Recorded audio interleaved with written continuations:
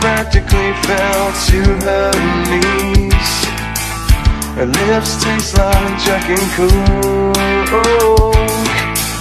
She looked at me and said, I hate to please, and I'll need these walls to never know what I would do to you, 'cause I belong to you, and I hope you can get through the night.